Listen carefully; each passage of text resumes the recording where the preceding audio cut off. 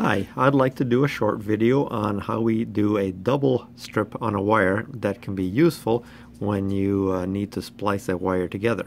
It's a simple little trick. We'll try and show it here. You take a wire and you strip off a little bit longer than you would normally say. Let's say an inch or a half inch or something like that. And you strip it off. So now you have an extra stripped wire. Then you stick the stripper back in and you move it a little bit further down and you strip it, but you don't pull it all the way. So I'll show you. You pull it like this and leave just a little bit on the end, and what this creates is this little gap in the wire right here. And then you can take another piece of wire and strip it and solder it right to that section. So let's say we had another wire here. You would strip it off at again a little bit longer, and you just put that wire on here.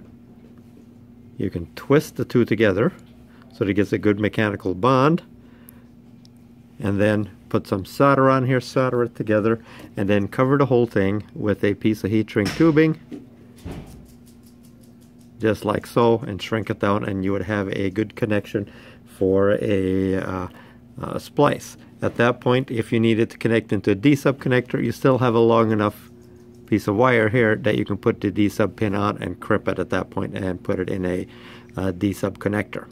Hope you enjoyed this quick video. Thanks.